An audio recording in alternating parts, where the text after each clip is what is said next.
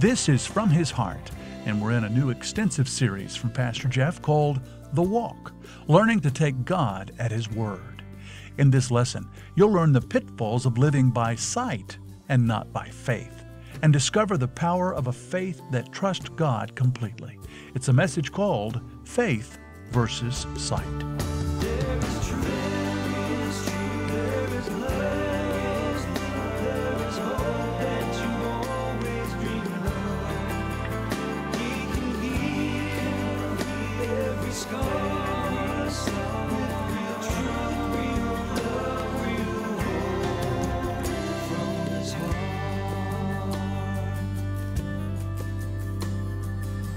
Now, in the Christian life, it begins with faith. The Bible clearly says, Ephesians chapter 2, verse 8, "For by grace you are saved through faith." It's not by works, not as a result of works, lest anyone should boast. It's God's grace and our faith in God's grace that produces eternal life, that causes us to be born again. The Christian life begins with faith. The Christian life continues with faith. Colossians chapter 2, verse 6, the Apostle Paul said to the Christians in Colossae, "As you therefore have received Christ Jesus the Lord, so walk in Him." You receive Him by faith, you walk in Him by faith. It's faith all the way. That's the way God set up the Christian life. Now, we walk by faith, not by sight. In every Christian's life, we struggle between walking by faith and walking by sight. There is always a struggle there. Nobody gets to the place where you don't struggle with sight, because sight is very readily there. I mean, we all see the things around us. We all see the obstacles and the difficulties and the problems. It's very easy to see those things. You know, when Moses killed the Egyptian, the Bible says before he killed him, he looked this way and he looked that way. And when he didn't see anyone, he killed him and buried him in the sand. He failed to look up. He didn't look that way. And when you and I struggle with faith and sight, we're looking this way and that way. We're looking at this problem and that problem and what's coming down the pike, and we fail to look up and we fail to factor in God. Now, that's a challenge for me. That's a challenge for you. That's a challenge for everyone. It was a challenge for the Apostle Paul. We walk by faith and not by sight. And every day we have a choice. Are we going to walk by faith or are we going to walk by sight? Now, if you want to please God, the Bible makes it clear. Without faith, it's impossible to please God. For the one who comes to God must believe that He is, and that He is a rewarder of those who seek Him. If you want to please God, the only way to please Him is to walk by faith, not by sight. And if you want to experience God doing great things in and through your life, you have to walk by faith. So today, what we want to do in our series, we want to place faith and sight and pit them against one another and show you the difference between the walk of faith and the walk of sight. And to do that, we want to look at a really interesting story in 2 Kings chapter 6. I love the stories in the Old Testament because they illustrate so beautifully truths throughout the Bible, but truths especially in the New Testament. And so many people don't spend much time in the Old Testament, so when you tell them stories out of the Old Testament, they're like, "Man, that's a cool story. Where'd you get that one?" It's right here in God's Word. So today we're going to learn a really cool story that happened around the middle part of the 800s BC. Elisha was the prophet. He was the man of God in Israel. Ahab's son, Jehoram, is king. He also went by another name, Joram. So anytime you run across his name, Jehoram or Joram, it's talking about the same person. And they had an enemy coming against them, and the enemy were the Arameans from Syria, and their king was Ben-Hadad II. Anytime you run across somebody that's Ben something, that just means son of. So Ben-Hadad was the son of Hadad, and there was a Ben-Hadad the first. He was senior, and then you have the son, Ben-Hadad Jr., but they called him Ben-Hadad the second, and those are the players as we read in 2 Kings chapter 6. Here's what the scripture says, starting in verse 24. Now it came about after this that Ben-Hadad, king of Aram, gathered all his army and went up and besieged Samaria. Samaria is the capital city of Israel, of the northern kingdom of Israel. And there was a great famine in Samaria, and behold, they besieged it until a donkey's head was sold for 80 shekels of silver. That's 2 pounds of silver, and a fourth of a cab of dove's dung for 5 shekels of silver. A cup of dove's dung was 2 ounces of silver. I wouldn't think that would be a big seller, but that was what was going on in Israel. It says in verse 26, and as the king of Israel was passing by on the wall, a woman cried out to him, saying, help, my lord, O king. And he said, if Yahweh does not help you, from where shall I help you? From the threshing floor or from the wine press? There wasn't any food around. Verse 28, and the king said to her, what is the matter with you? And she answered, this woman said to me, give your son that we may eat him today, and we will eat my son tomorrow. So we boiled my son and ate him. And I said to her on the next day, give your son that we may eat him. But she has hidden her son. And it came about when the king heard the words of the woman that he tore his clothes. Now he was passing by on the wall, and the people looked, and behold, he had sackcloth, burlap, beneath on his body. Then he said, may God do so to me and more also if the head of Elisha, the son of Shaphat, remains on him today. Now Elisha was sitting in his house, and the elders were sitting with him. And the king sent a man from his presence. But before the messenger came to him, he said to the elders, do you see how this son of a murderer? Joram was the son of Ahab and Jezebel. Jezebel murdered Naboth for his vineyard. Do you see how this son of a murderer has sent to take away my head? Look, when the messenger comes, shut the door and hold the door and shut it against him. Is not the sound of his master's feet behind him? The king is coming right behind him. Verse 33, and while he was still speaking with them, behold, the messenger came down to him, and he said, behold, this evil is from the Lord. Why should I wait for the Lord any longer?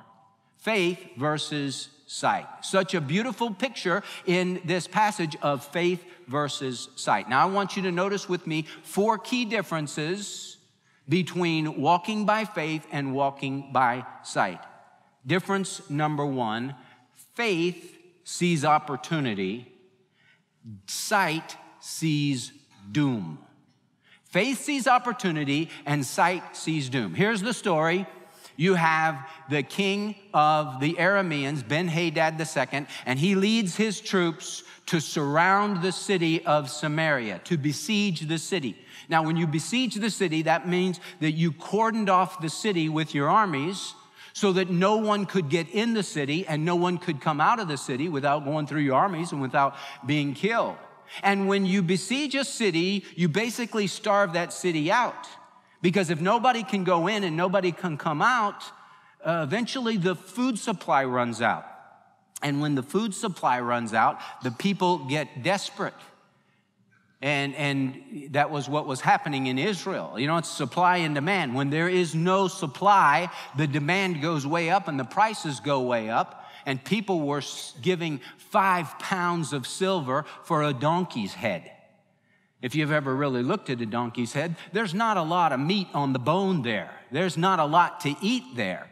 But you'd rather have a donkey's head than a cup of dove's dung. And they were given 2 pounds of silver for that. It's like, good night. This is horrible, horrible what's going on in Israel. And to make matters worse, then you had this woman who actually boiled her baby, and she and the other woman ate the baby.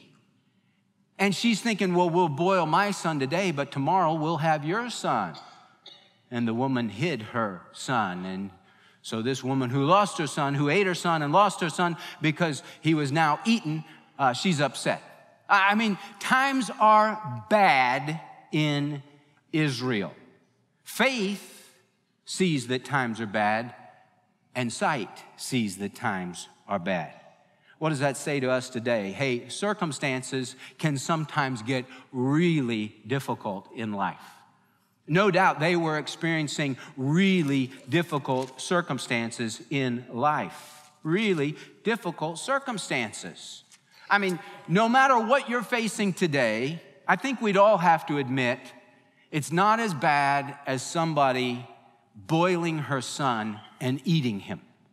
I mean, that's just beyond comprehension in terms of wickedness and depravity. How could you possibly do that? And you know what's interesting is God had told them hundreds of years before that through Moses in Leviticus chapter 26, in Deuteronomy chapter 28. He said, this is what's going to happen to you.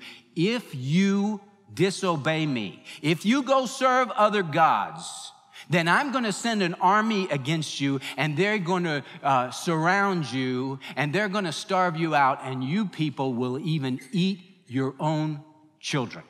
And that's exactly what they did. Well, the situation is bad. And maybe you're here today and you say, man, my situation is bad. Maybe you've never been here before, but your situation is so bad that you're saying, I'm going to go to church because maybe God has an answer for me. I don't know what else to do because things are so bad. Maybe you have a physical problem, or maybe you have a financial problem, or maybe you have a family problem, or maybe it's an emotional problem, or some kind of spiritual problem, but you have something and it just seems to go from bad to worse. You know, it's bad when you're eating a donkey's head and you wash it down with a cup of dove's dung, but it's even worse when you hear that a woman boiled her son and ate him. And the king tears his clothes. It's horrible. It's horrible. And both faith and sight recognize, hey, circumstances are bad. But now for the people who walk by sight, the common response to bad circumstances is anger. And to get angry at God. That's the common response. So here's the king, Jehoram or Joram, whatever you want to call him, the same guy. Here's the king, and he hears the situation from the woman, and he tears his clothes. Now, normally that was a sign of tremendous grief. In his case, it's a sign of grief mixed with lots of anger. They said that he was wearing sackcloth. They could see that he was wearing sackcloth under his clothes. Normally, you put on sackcloth when you were humbling yourself before God, it's a sign of repentance. But this guy wasn't repentant at all. Remember, his mom and dad were Ahab and Jezebel, and they were the most wicked king and queen ever that Israel had ever experienced. And that's the family he grew up in, and he's a pagan to the core. And so he's not wearing sackcloth to show that his heart was broken before God. He's just he's doing whatever. It's like, this is really bad. Maybe I'll put on sackcloth. Maybe that'll do something. He's like a lucky rabbit's foot or something. So he tears his clothes and he says these words, may God, verse 31, do so to me and more also if the head of Elisha, the son of Shaphat, remains on him today. I'm going to cut off his head. Now, he's mad at God. He says to the woman, what am I supposed to do? God, Yahweh, the Lord, anytime you see Lord all in caps, it's the name Yahweh, God's covenant name, God's personal name, YHWH. He said, if the personal God Yahweh, your God Yahweh, doesn't take care of us, if he's not filling up the wine press with grapes, if he doesn't have any grain in the threshing floor, if there's nothing to eat, what are you looking at? What am I supposed to do? It's God's fault that we don't have provision. It's God's fault that this army is besieging us. Blames God. So I'm mad at God because this is the situation I'm in. And instead of humbling myself before God, I get angry at God. And how do I get back at God? What do I do to get at God? Well, I'll kill God's man. I'll kill Elisha the prophet. Now, his dad, Ahab, did something similar when it came to Elisha's mentor. Elisha's mentor was Elijah with a J. Sometimes you get those confused because they sound so much alike. Elijah and Elisha. Well, Elijah was the prophet when Ahab was king. And Ahab got so mad at Elijah. And when they finally met, he said, is it you, you troubler of Israel? That's what he called Elijah, God's man.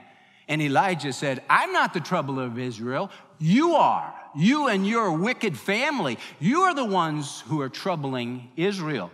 It's because of your sin that there is a famine in the land, because they were experiencing famine during the days of Ahab too. So here is the son, Ahab's son, Jehoram, and he says to Elisha, you're the troubler of Israel. I'm going to cut off your head.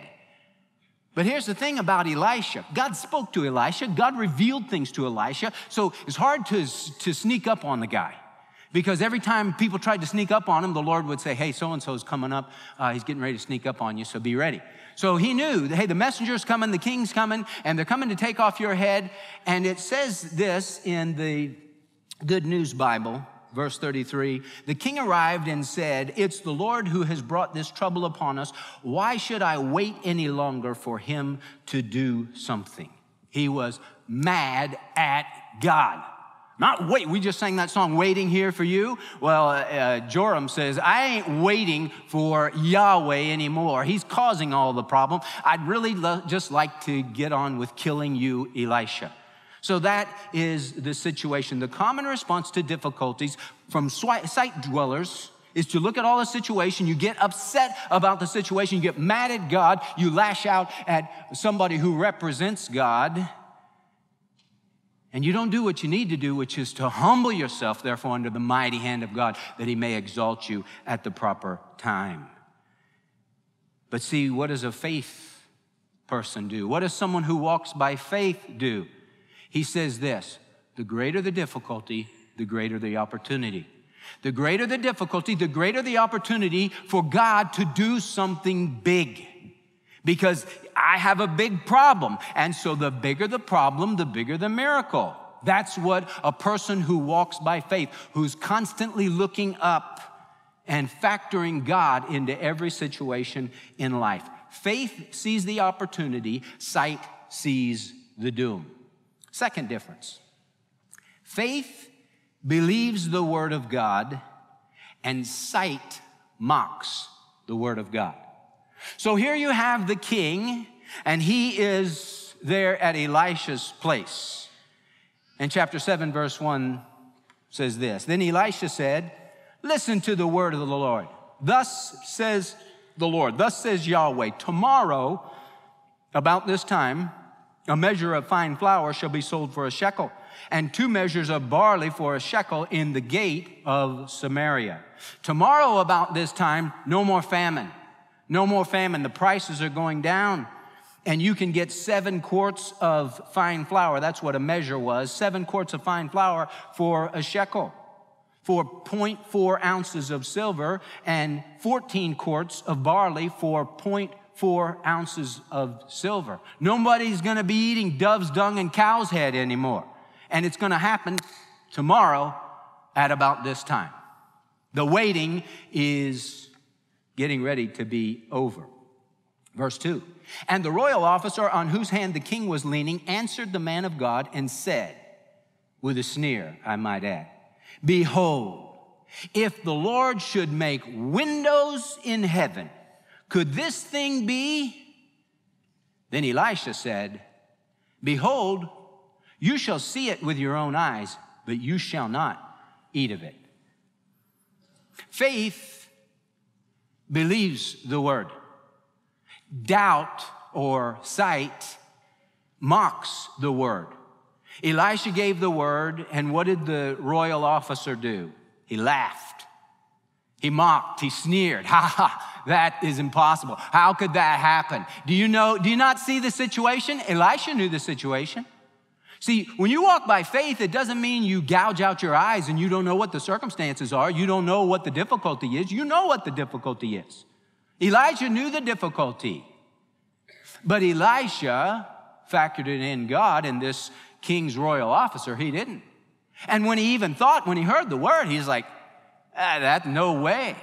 I mean, he was a big guy that said, no way, Jose, could that ever happen? If you've ever played golf at Texarkana Country Club on one of the par 5s, when you hit your second shot, they have the yardage there that shows you how far away you are from the hole. And you're 185 yards out, you're 200 yards out, you're 210 yards out. They have one sprinkler head that just says, no way, Jose. I don't care how strong you are, how big of a hitter you are, you ain't getting there from here. You're too far away. You should have thought about that on your drive. You know, you had a wimpy drive, and so no way, Jose. Well, that's the king's officer is a no way, Jose guy. There is no way, Jose, that God could do that. It is impossible for that to happen. That's what sight says. And you know what's interesting? Sight is right. Sight is right. It is impossible. It is impossible. The promises of God are impossible. If they weren't impossible, then what would you need God for? George Mueller, that great man of faith, he said this: faith does not operate in the realm of the possible. There is no glory for God in that which is humanly possible. Faith begins where man's power ends. And Jesus said, with men it is impossible, but not with God. For all things are possible with God. What are you facing today? Do you face something that's impossible? Did you get a report back from the doctor and they said there's nothing we can do? Hey, with man it's impossible, but not with God. Because with God, all things are possible. No matter what you're facing today, God is able. Now to him, the scripture says, who is able to do exceeding abundantly beyond all we ask or think, according to the power that works within us, to him be the glory. God is able. I remember a little over 10 years ago when I started, the Lord led me to start From His Heart Ministries. I was all excited. We got started. There were 2 people who gave me unsolicited money, and it totaled $35,000 to get the radio and television ministry off the ground. And so I had enough money to pay for 1 year of broadcasting on FamilyNet TV, which is a very small station, but it was in a number of cities, smaller towns around the nation. And then I had enough money left over to produce a website, small one, for like $500. And I thought I was in pretty good shape. $35,000, it's enough to cover me for 1 year. And there's enough to pay my salary of 0. So here we go. We're getting started. And I went to my first National Religious Broadcasters Convention in Los Angeles in February of 2005. And I remember I sat down with a friend of mine, Carl Townsend, who was kind of helping me. And as I started to get to know a little bit about how this worked, I was like, I don't know if my $35,000 is quite enough. And so I asked Carl, I said, Carl, how much money am I going to need to really get this off the ground? He said, you're going to need about $500,000. I said, how much? He said, $500,000. I said, well, I thought you said $500,000, but that can't be much. I have $35,000. How far does that get me? He said, I got to go.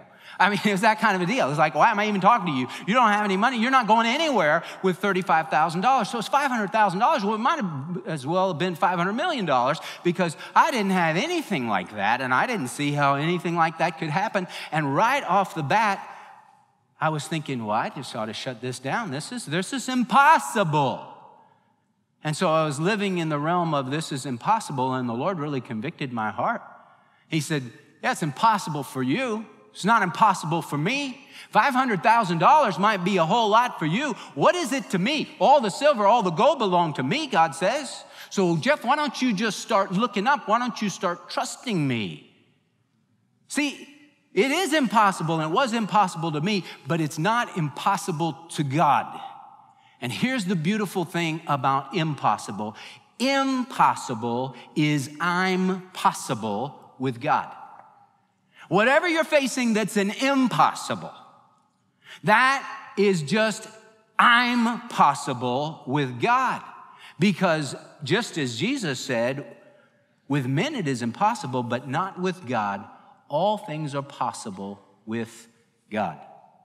Now, the royal officer is a key person in this story. He becomes the poster child of a person who walks by sight. He's the poster child of no way, Jose. He calls God out. He literally calls God a liar. When Elijah gives the word of the Lord, this is what's going to happen. He says, no way can God do that. God doesn't have the power to do that. If he made windows in heaven, that couldn't happen. And Elisha said, all right. out of your own mouth. You'll see it happen, but you're not going to experience any of it. You're not going to get to taste any of it because something's getting ready to happen to you. Keep that in mind. It's dangerous ground to walk by sight, dangerous ground to mock the word of God, to call God a liar, to look at God and say, God, you are powerless in this situation. God is omnipotent God. He can do anything. Behold, I am the Lord, the God of all flesh. Jeremiah 32:27 says, is there anything too difficult for me? And the answer is no. God, you can do anything. Faith believes the word. Sight mocks the word. Difference number 3, faith takes a step and sight stays seated. Now the scene shifts. Goes away from Elisha and the king and the royal officer, and it shifts, verse 3, to 4 lepers. It says in verse 3, now there were 4 leprous men at the entrance of the gate of Samaria, and they said to one another, why do we sit here until we die? They were starving to death just like everybody else. If we say we will enter the city, then the famine is in the city, and we shall die there. And if we sit here, we're going to die here also. We can sit at the gate, but we're going to die at the gate. We can go into the city, but we're going to die in the city, to die of starvation. He said, now therefore come and let us go over to the camp of the Arameans. If they spare us, we shall live. And if they kill us, well, we shall die, but we're going to die anyway, so what difference does it make? Verse 5, and they arose at twilight to go to the camp of the Arameans. When they came to the outskirts of the camp of the Arameans, behold, there was no one there. For the Lord had caused the army of the Arameans to hear a sound of chariots and a sound of horses, even the sound of a great army. So that they said to one another, behold, the king of Israel has hired against us the kings of the Hittites and the kings of the Egyptians to come upon us. Therefore they arose and fled in the twilight and left their tents and their horses and their donkeys, even the camp just as it was, and fled for their lives. The Bible says the wicked flee when no one is pursuing. Verse 8, when the lepers came to the outskirts of the camp, they entered one tent and ate and drank and carried from there silver and gold and clothes and went and hid them. And they returned and entered another tent and carried from there also and went and hid them. Now they said to one another, we are not doing right, for this day is a day of good news, but we are keeping silent. If we wait until morning light, punishment will overtake us. Now therefore come, let us go and tell the king's household. 4 lepers that leave where they are, they take some steps to go outside the camp of the Israelites, the city of Samaria, and they say, you know what? Hey, we might die going here, but we know for sure we're going to die standing still, just sitting there, and we need to take steps to see if they'll have mercy on us. But when they went out there, they found that the Arameans were gone. But they didn't know that. Nobody in Samaria knew that. Why? Because they're hunkered down, saying the enemy's out there and the enemy's going to get us, and we're just waiting for God to do something, and God isn't doing anything. Hey, faith takes a step and sight stays seated. Now, these lepers, there's no indication that they heard this word from Elisha, but they're illustrative of what faith is all about. Faith isn't just hunkering down. Faith is stepping out and believing God and moving in the direction that you need to go. Faith always has legs. It always has legs. It doesn't just sit there. We sing that song, standing on the promises of Christ my King. But many of us aren't standing on the promises. We're just sitting on the premises. And we're just kind of sitting here, sitting on the pew and I'm just waiting for God to do something. And God says, well, get up. You want to see me do something? Take a step of faith. See, I've told you before, I'll tell you again, it's worth repeating. It's worth you writing it in your Bible. It's worth you having a tattoo. I'm not for tattoos, but this would be a good one. God will not do what you can do, and you cannot do what he can do. God will not do what you can do, and you cannot do what he can do. And faith always takes a step toward God. And when faith takes a step toward God, God begins to work and God begins to move. You look at the miracles of Jesus. How did they take place? They took place when people took a step of faith. 10 lepers cried out to Jesus. They cried out for healing. And Jesus said, go and show yourselves to the priests. And the Bible says, and as they were going, they were cleansed of their leprosy as they were going. Not when Jesus said it, when they believed what he said, and they started out to show themselves to the priests, and they noticed, hey, as they were going, they were cleansed. Jesus came to that man who had the withered hand, and he said, stretch out your hand. And the guy could have said, well, I can't stretch out my hand. My hand's withered. Can't you see that, Jesus? But Jesus said, stretch out your hand. And the man stretched out his hand, and when he did, he was healed. Jesus said at the wedding feast of Cana of Galilee, they ran out of wine, and Mary said to him, they have no wine. And he said, woman, what do I have to do with you? My hour has not yet come. And she looked at the servants and she said, whatever he says to you, do it. And so he said, fill the water pots with water. And they filled them with water. Draw some out and give it to the head waiter. And when they drew it out and gave it to the head waiter, the water became wine. How did that happen? Jesus didn't go fill the water pots. God will not do what you can do, and you cannot do what he can do. The Lord responds to our faith. Jesus said to Martha at the tomb of Lazarus, roll away the stone. She said, Lord, we don't want to roll away the stone. He stinks. He's been dead for 4 days. Jesus said, did I not say to you, if you believe, you will see the glory of God? And if you don't, you won't. Roll away the stone. He wasn't going to roll away the stone. He was going to raise Lazarus from the dead. God will not do what you can do, and you cannot do what he can do. Faith requires action. Requires action. I heard about a pastor, and he was in financial need. And his financial need was $5,000. And he heard about a raffle that was going on in his community. And first prize at the raffle was $5,000. He said, God, that's what I need. And he began to pray. And he said, oh God, that raffle, let me win that raffle.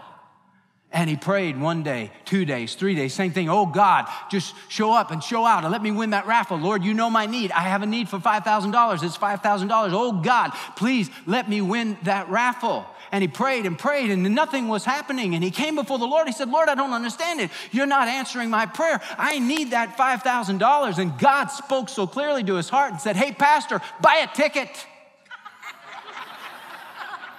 You know, we expect God to do everything. And God is waiting on us to take a step. He's like, hey, I'm not doing this unless you believe me enough to take a step in that direction. In the book, or in the movie, Facing the Giants, the preacher comes to the football coach, and his team is doing so poorly, and he tells him about 2 farmers. And in the story, he says, you know, these 2 farmers were praying for rain. And he said, one farmer prayed for rain, the other farmer prayed for rain. One planted his crops and the other didn't. He said, who believed that God was going to send rain? He said, well, I guess the guy who planted his crops. Yeah. Faith always has legs on it.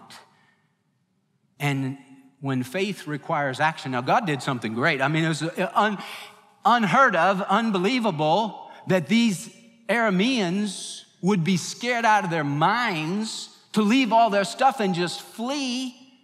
How does that happen? The Lord has to put terror in a man's heart to do that. You and I can't do that. We can't do what God can do. But the lepers had to leave. They had to take a step of faith. They could have died. And they said, I might die. Remember I told you at the start of this series, it is better to die in faith than to live in doubt. It's better to die in faith than to live in doubt. Listen, if I was told that I had 6 months to live and there's nothing that the doctors can do, I would believe God to heal me until he told me I'm going to heal you in heaven, or until I died. But I would just die in faith. So much better to die in faith than to live in doubt. And that's what these guys did. They just said, we're going to go out there. Now, the contrast, sight. Sight argues to stay seated, even in the face of evidence. Here are the 4 lepers.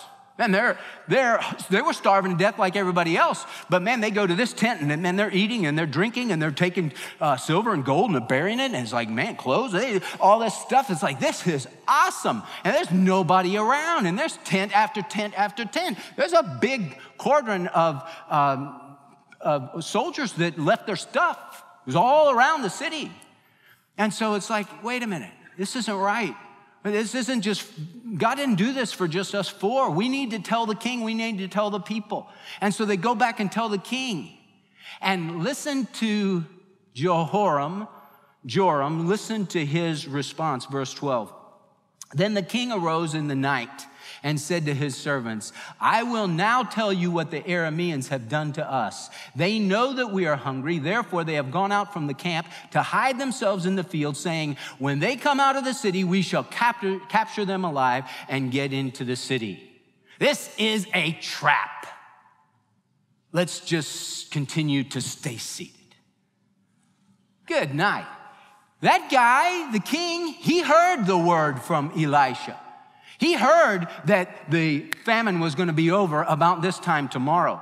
And now he has evidence from the 4 lepers who come back. Incidentally, God uses the small and the outcasts to bring the good news, just like he came first to the shepherds to say, hey, the king is born. And the shepherds were the ones that got to experience that. So he uses these 4 lepers and they bring the news, and it confirms the word that Elisha had given him, and the king still doesn't believe it. It's a trap. They're trying to trap me. Sight argues for inaction, even in the face of evidence. Sight wants you to just continue to sit on your biscuit, being too afraid to risk it. Hey, when we give the invitation in just a moment and I call you to make a decision for Christ, to come and link up with our church and make this a church home, to follow the Lord in baptism, to get involved in a small group, to start honoring the Lord from your wealth, to take that next step of faith, whatever it is that God is tugging on your heart to do, and you're just like, no, I don't know. I think I'm just going to sit here a little longer. Because I'm just going to have to, check this out a little more. I just have to see a little more. Well, you have all this evidence. You have people around you, and God is doing great things in other people's lives. Well, I just don't know for me. And you just won't take that step of faith. You're just like the king, the faithless king in Israel. Hey, how does God feel about it when he comes with a great miracle, when you hear what the Lord is doing and you still want to sit on the premises? They did that in the book of Numbers when God had made the way for them to go into the promised land the very first time when they were camped at Kadesh Barnea. They had been out of Egypt for about 1.5 years. They had gotten the 10 commandments, and now God says, we're ready to move into the promised land. But they spied out the land, the 12 spies, 10 faithless spies, 2 faithful spies, Joshua and Caleb. And they came back after 40 days of spying out the land, and they said, well, the land's a good land. Yeah, God wasn't lying about the land being filled with milk and honey. But let me tell you something about the land. There are giants in that land. And there's no way we can go up against the giants because we're like grasshoppers. They're like giants. And Joshua and Caleb said, hey, by all means, we should go up and fight them because God has given us the land. But the people said, we're not going. There's no way we can go. And then they got mad at God. And what did they want to do? They wanted to kill Moses and Aaron and Joshua and Caleb.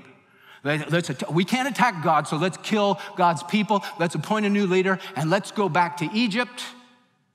And God showed up, and God was ticked off. And God says in Numbers chapter 14, verse 11, how long will this people spurn me, and how long will they not believe in me, despite all the signs which I have performed in their midst? And God told Moses, get out of the way, Moses. I'm going to wipe them out. Moses interceded for the people. God was going to destroy them all. God was angry with the people.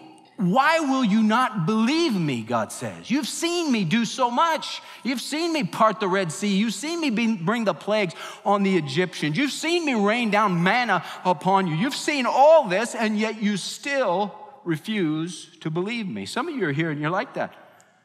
You're just like that. You're just still, well, I just still need to evaluate. Well, what else do you need? Faith takes a step. Sight stays seated. And difference number 4, faith enjoys the victory and sight gets trampled. Verse 13. The king says, well, we shouldn't go because, it's a trap. Verse 13, and one of the servants answered and said, please, let some men take 5 of the horses which remain, which are left in the city. Behold, they will be in any case like all the multitude of Israel who are left in it. I mean, we're all going to die here, king. Let's at least go out and check it out. And he says, verse 14, they took therefore 2 chariots with horses, and the king sent after the army of the Arameans, saying, go and see.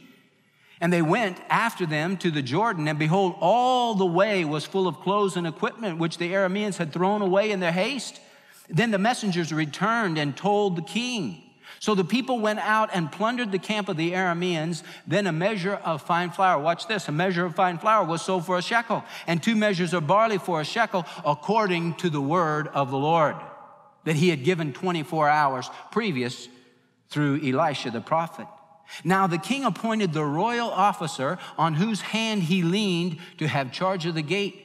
But the people trampled on him at the gate, and he died, just as the man of God had said, who spoke when the king came down to him. Hey, you walk by faith and you get to experience the blessings of God, the victory of God, the abundance of God, the goodness of God. But if you walk by sight, you're going to be like that royal officer. You're going to see what the Lord is doing to other people, but you're not going to experience it. And when he heard, wow, this happened just like Elisha said, and here I am, no way, Jose, and okay, let me open up the gate. And they just flooded to get the food and trampled him, and he was dead. That's what happens when you mock the word of God. That's what happens when you call God a liar. That's what happens when you say, God, you're too puny, you're too powerless to do something in this situation. Then that miracle passes you by. You don't want to be like that. You want to be a person who gets in on what God wants to do, because God's a good God. Without faith, it is impossible to please God, for the one who comes to God must believe that he is, and that he is a rewarder of those who seek him. And God says, I have good things for you. Now watch, if you don't take a step of faith, if the lepers had just said, well, I don't think it's going to happen. Let's just all hunker down. Let's just sit here. We're just waiting for you, God, to do something. And God's saying, you need to get out there. You need to take a step of faith. Some of you might be looking for a job. Well, I'm just waiting for the phone to ring. Well, have you sent anybody your resume? Well, no. Just waiting for them to find me. Yeah, you're like the pastors. Buy a raffle ticket. I mean, you do something. God will not do what you can do. You cannot do what he can do. And when you take that step of faith, you experience the victory. When you say, listen, I know this is impossible, but impossible is I'm possible with God. And God, I'm going to trust you and I'm going to believe you. And even if it doesn't work out, because nobody bats 1,000, nobody gets it all right, nobody always understands everything that God is doing. We can miss it on a situation, but you say, God, I'm missing by faith. I'm trusting you by faith. And if you want to do something else, then that's in your prerogative to do. You're God. I'm just going to follow you. But when you have that kind of heart, then God loves to work in that kind of heart, in that person's life. My sister Val is a couple years older than me, and the Lord has done such a great work in her life in the last several years. And she watches us every Sunday, live stream. She's watching now.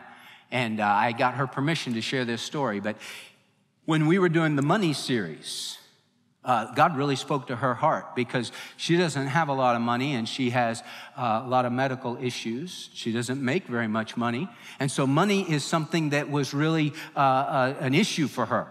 And so she would really watch her bank account tight, and she would get nervous about her money. Well, during the money series, we talked about how you can't put your faith and trust in money. You put your faith in God, who provides for his children. And it clicked in her heart, and she saw, hey, I've been trusting in this, my bank account, which doesn't have much in it. I need to trust in God. And she began to trust in the Lord, and she began to give even when it's, just common sense would say, no, you can't tithe, you can't do that because you got to hold on to it. And she said, I've been set free.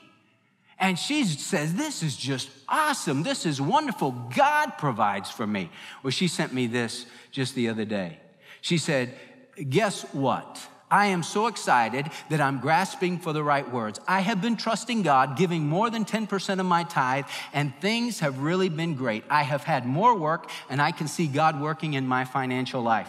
She said, yesterday I got a check from a guy in our family and a note. He said he hadn't felt right about taking the $4,300 from me. He had helped her with her taxes, and then she had paid him back. And he said, I didn't feel right about you paying me back. And he said that he had prayed about it and decided to return it to her and that it wasn't up for discussion. She said, wow, when God shows up. She said, I'm so excited, not about the money, just about what happened. She said, the night before, I had tithed double on a check for $500. Then the next day, I get a check that doubled my savings account. I just can feel his love surrounding me. It's awesome. Thanks for your part in all of this.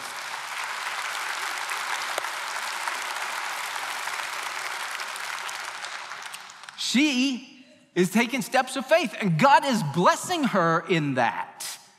And God will do the same for you. There's a true story about the animal called the African impala. The African impala is a really cool animal, an animal that can leap up to 30 feet.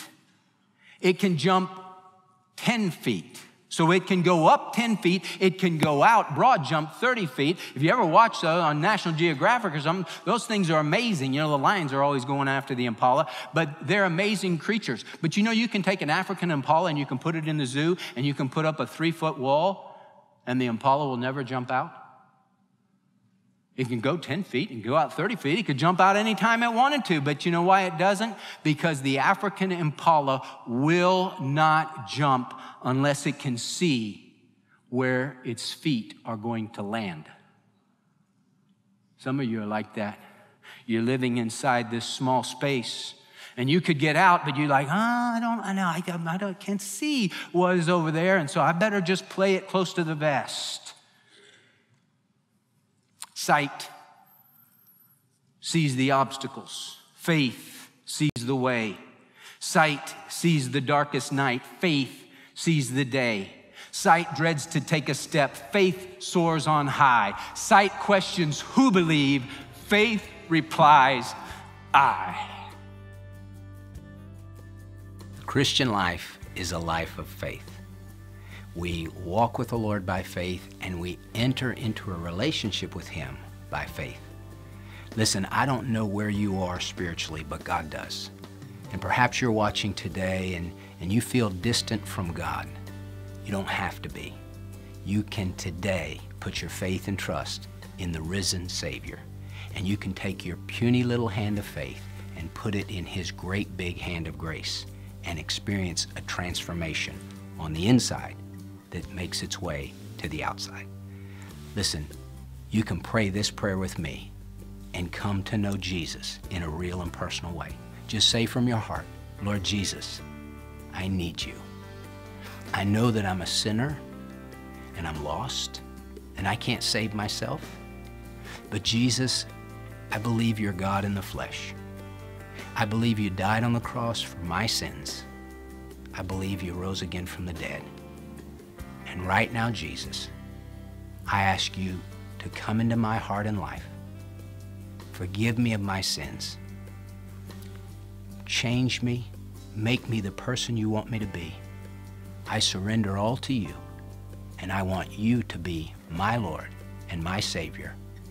And I commit to follow you all the days of my life. My friend, if you'll pray that kind of prayer from your heart and mean it, the Lord will come in and your life will never be the same. I'd love to hear from you, to know that you're watching, to know that God is using this broadcast to make a difference in your life. to know that you just prayed that prayer to receive Christ as Savior and Lord. Please take the time to call that toll-free number on the screen. Write me, email me, let me know what's going on and how we can pray for you.